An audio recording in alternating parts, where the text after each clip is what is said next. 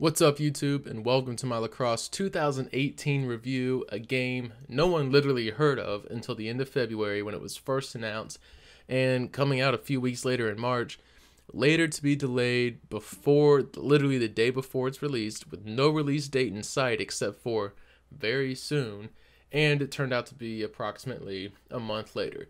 So, besides having the worst marketing ever, and I mean ever, I don't think I've ever seen a piece of entertainment, whether it be music, movies, or video games, marketed so poorly. I mean, SoundCloud rappers promote themselves better than this game.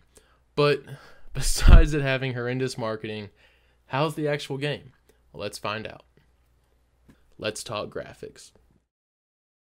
I actually won't spend too much time here because you can actually see the graphics on your screen and see what the game looks like. There is a slight upgrade, mostly in the lighting. Player models are roughly the same, and stadium atmosphere seems mostly unchanged, but the lighting has improved, creating a more natural color palette, not overly saturated with, crushed blacks like in Powell Lacrosse 2016. Although graphics haven't been improved a whole lot, the real beauty of the game lies under the hood. Gameplay. Lacrosse 18 gameplay feels so much better than its predecessor. Players are easier to control. It feels more natural. It's much smoother. In Lacrosse 2016, the gameplay was alright, but everything felt very tight on the field and compressed and very fast. And while it wasn't horrible, I think it was just good enough to get by and to be playable. Plays never seem to develop on offense, and if you wanted to play, that Spurs basketball style where you pass the ball around to every single player before you shoot, you could pretty much forget about it. It wasn't going to happen. Like, the field was just so compressed in that game, it was impossible to happen. Unless, I don't know, maybe I'm just not very good, but which is also true. But Powell Lacrosse 18 feels great. It's organic is probably the best word I can think of. While playing the game, everything unfolds naturally, and I don't feel like I'm fighting this problematic physics system with the player controlling the ball. Passing around the crease is easier. Playing behind the crease is easier. The game was slowed down a little bit. The field of play feels a little bit more open, allowing the freedom of players to move around and make cuts, which is something I didn't really see in 2016. And yeah, I saw players make cuts, but I don't know if it was just me, and maybe it's not something that you'll totally understand unless you play both games. But jumping on 2018, I just felt like I could move the ball around so much easier in Lacrosse 18 than in Lacrosse 16. I went back and I actually played Powell Lacrosse 2016 earlier today, on the 18th, so just a day later, and just to make sure I wasn't suffering from like, ooh, shiny new game syndrome. And I'm not. I'm just having so much more fun playing 18 than I ever did with 16. I had fun with 16. But I think the new controls also have a lot to do with that. The face-offs actually make sense in this game. If you say you know how to do face-offs in Lacrosse 2016, you're a liar, because it made no sense. Lacrosse 18, you just move both joysticks in the direction you want the ball to go. It's that simple. And your teammates actually run in and will pick the ball up on a ground ball. Also, shooting has been greatly improved. You have more stick control, and it's been simplified. If you want to do a behind the back shot, just dangle your stick behind you and rotate that right thumbstick around the other direction.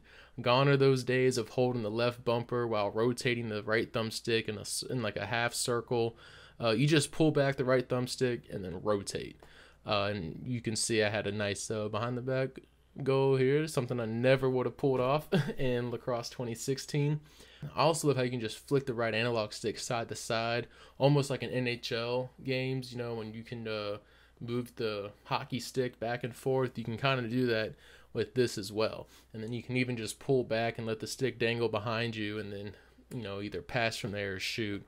And I think my favorite thing about the controls is they finally got rid of that god-awful sprint mechanic where you have to click and hold on the left joystick.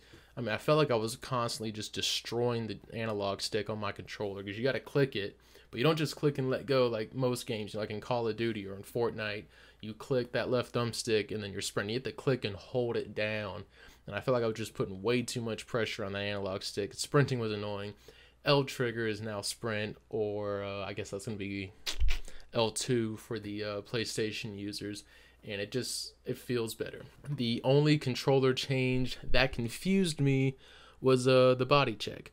And all sports games have adapted to the right thumbstick for body checks ever since Madden introduced the hit stick. NHL does it, Madden, All Pro Football, Backbreaker. I mean, even Powell Lacrosse 2016 used that right thumbstick to perform a body check, hit stick. So why all of a sudden change it to the B button or circle if you're on PS4? I have no clue.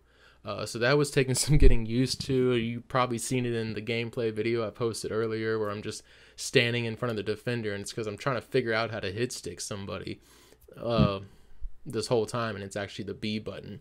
The other thing that doesn't really make sense is the stick check buttons and the face buttons. I don't really think makes sense in my opinion. If you want to overhand slash someone, what do you think you would press? When you swing your stick down at someone. I would think Y, since, Y or triangle is at the top of your face buttons. It would make sense that would be the one where you're slashing, downwards from the top. But no, you press A. Now, what about a poke check? A poke check is simple. You're just poking your stick out. It's a simple attack, and usually in sports games or like adventure and action games, your simple attacks in gaming are usually designated to the A or X button, which is X and square if you're on PlayStation. But no, the poke check is Y. Now, I know that sounds nitpicky, but when every game in the sports and adventure genre has A is like their basic move, whether you're opening a door, doing some something like that, I don't know why Y or triangle is designated as the poke check. To me, it doesn't make sense. But all in all, gameplay is fantastic. It's definitely the big selling point for the game. It is that much better than the 2016 version. Career/franchise mode. I have to say I'm highly disappointed in this mode right here, as they pulled an EA and didn't change anything at all. And I mean nothing. The same crappy UI is here with only the basic stats to look at for your player. If you're a coach, you control the lineup, trading, and signing players. The only difference in this mode is when you're picking a sponsor at the beginning of the season, they use skill points now instead of money, because that makes sense. But I'm highly disappointed, especially since they have the stadium editor in this game now. I was hoping to see this awesome franchise mode that, replicated something of MVP Baseball 2005, where you could create a stadium from the ground up, adding popcorn stands and scoreboards and more seats. If you've never played MVP Baseball 2005, you need to play it. I mean, I know it's old. It's a PS2 original OG Xbox game, but the career mode in that, hands down, I think still to this day, one of my favorite franchise modes in all of sports games I've ever played. I mean, you have to manage your money throughout all the minor league teams that you own for the MLB franchise, and you need to use it to sign more talent, to upgrade your stadium. I mean, you start off with this like tiny little stadium that holds 20,000 people, and you've got like a little manual scoreboard that has no images. But as you progress, you can add more stands, you can add coffee, you can add soda, pretzels, you can have fireworks shoot off. It's really, really cool. I suggest you look it up if you're into that type of stuff. It's really fun. But other than that, I'm just really disappointed that career mode was pretty much untouched in Powell Lacrosse 2018. All right, let's talk about the good things. And the good things about this game is creation. And holy cow, it's phenomenal. Let's start with the player creator. It's as good as it gets. There aren't many other games out there that give you this type of customization. I mean, it's insane how much you can customize. And in fact, it's almost overwhelming, all the different changes you can make. It's like too much to wrap your head around. But if you have time, you can create an exact replica of yourself or anyone you want.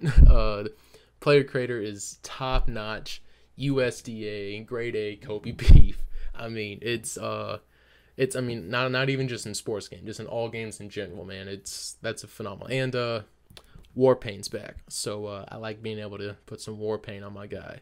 And speaking of top-notch and great, the stadium creator. back to MVP Baseball 2005, it's the best I've seen since that game. It's basically SimCity lacrosse stadium style. And I'm talking placing stands wherever you want, deciding the seat color, placing little donut and coffee shops in the arena if you want a roof or no roof, what type of style of roof you want, clubhouse style, clubhouse paint color, banners, different scoreboard options. I mean, you can literally create the park of your you can literally create the park of your dreams or recreate its real life counterparts from, real life teams. It's truly amazing. My only gripe is I can't move objects vertically in space. So my dream of having my 9-tiered stadium is gone because I can't place pieces on top of each other. But onto the logo editor. I haven't had too much time with it because I'm terrible at it. I wasn't good at Backbreaker's logo editor. But for my brief time with it, it's just as complex, and I guess complex is the right word. I mean, I meant to say that it has all the same features that Backbreaker's editor did. You'll be able to create anything. Backbreaker's was much more user-friendly to use, I think. The creation navigation controls are a little wonky in this game. The user interface could definitely use a makeover. But the system itself is great, and it allows for complete freedom to create whatever you want. If you're skilled enough to create it, you can create it. And that's a huge, huge positive because the community can recreate all the NCAA teams across all platforms. And you can access these teams from the game itself. You don't have to have any outside program like Modio or like go online and download them with a USB stick. It's all accessible from the game. Download them and create your own custom league. And you can create a custom league with the actual Major League Lacrosse teams that the community has made, start up a career mode, and then use that custom league instead of the game's default, which will allow you to have an authentic lacrosse game that you want. The negatives. Yes, the game has negatives. It's nothing too big, but still some things that are just kind of annoying. The cross editor, which is where you can customize your own lacrosse stick, it's somehow been downgraded from Lacrosse 2016. So here's Lacrosse 2016. This is Casey Powell Lacrosse 2016. I'm making my own stick. I can choose different patterns on the shaft. I can change the string pattern on the mesh. Pretty cool. Now here's Lacrosse 18. I guess I'm just stuck with the, either two-tone Malone or a solid color.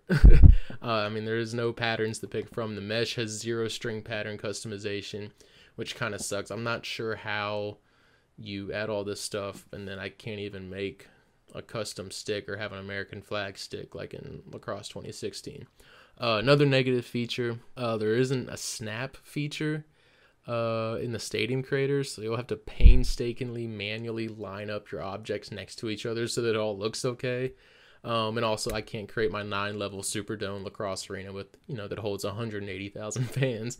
I mean, that's obviously a little bit more of a joke, but I mean, as a stadium creator, you're supposed to let your mind is supposed to run wild. So the fact I can't take this 3-decked stadium and then take another one and stack it on top of it to make 6 levels, it is what it is. It's not the end of the world, but it kind of sucks to have like your creativity just taken down a little bit. But outside of that, I have no real complaints other than career mode being untouched, which I've already spoken about before in the career mode section, so I'm not going to recover what I've already talked about. I think they dropped the ball big time with that one. It's almost standard now that you need to have a good career mode with off-the-field work to do, such as finances, upgrading stadiums, team buses, more just management features that people like. And that's why people play franchise mode. I think it's a huge fail on their part to not have improved franchise mode at all. And everyone's question is going to be, is it better than 2016, and is it worth buying? Yes, it is better than Lacrosse 2016. The freedom of creation will allow the Major League Lacrosse to be replicated in this game, or college lacrosse to be replicated in this game, and used in your career mode as a coach or a player. I mean, I've already found 4 Major League Lacrosse teams, and this is just day 2 of its release. Imagine if you give the community a week or a month, and just you see what you find out there. So what I'm saying is, don't let the lack of a license scare you away from this game. I do believe gameplay on its own is enough for the $50 price tag. Because I mean, there wasn't a game last year. It's not an annual release, and if you like Lacrosse 2016, you're going to love Lacrosse 2018, especially with the freedom of customization. That's just like a little perk added to the side. It's wonderful. So what do I rate this game? I give it a score of the 2017 Jacksonville Jaguars. Although it's much improved from its previous years, it still wasn't enough to go out with a bang. It still fell short, still choked when it really mattered. And I'm talking about career mode there, and I'm also talking about the Patriots game. But yeah, that's my score. 2017 Jacksonville Jaguars. Much improved, but not quite enough. Hope that review was helpful for you guys. More lacrosse videos coming, more backbreaker videos coming. But that's it. Peace.